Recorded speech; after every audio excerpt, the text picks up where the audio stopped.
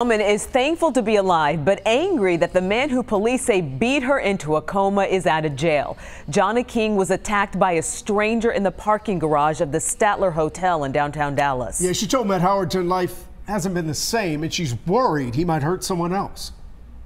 It has just been a very traumatic experience. They are hard to look at. My right eye couldn't open very much, and then my left eye was like halfway shut. But Jonna King wants you to see these photos. A product of what's likely the worst night of her life when a total stranger attacked her and left her for dead. It's just weird to think that you would just look at a complete stranger and be like, you. That's what I'm gonna do. King was a waitress at the Statler Hotel. In September, she was leaving work at night when police say David Cadena stopped her, beat her with the fire extinguisher, and took off with her car. I don't remember a lot of it. He beat me so bad that there's a good chunk of my memory that's gone. Cadena was arrested when he crashed in this garage.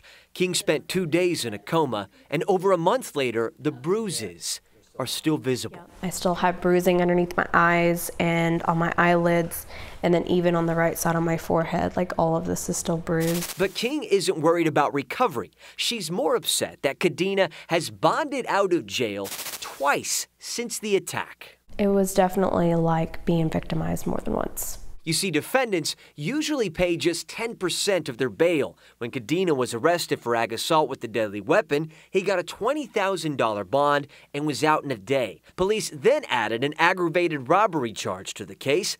Bond this time, $25,000. Cadena posted it quickly. Now, if you ask King, those amounts should have been higher. Bond isn't meant to be punishment, but Cadena does have a prior conviction of 2 counts of ag assault with a deadly weapon out of Laredo in 2014. He obviously has a tendency to be violent.